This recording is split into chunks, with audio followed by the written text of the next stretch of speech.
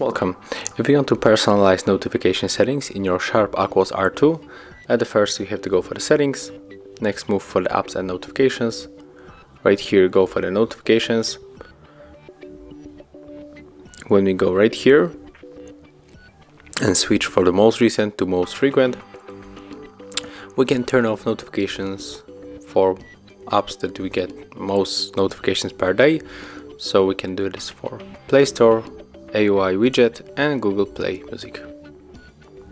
And when we go back, we can also adjust notifications on the lock screen, so we can just hide all of them. And we can also don't show sensitive content on the lock screen. Thank you guys for watching. Leave thumbs ups, comments and subscribe to our channel.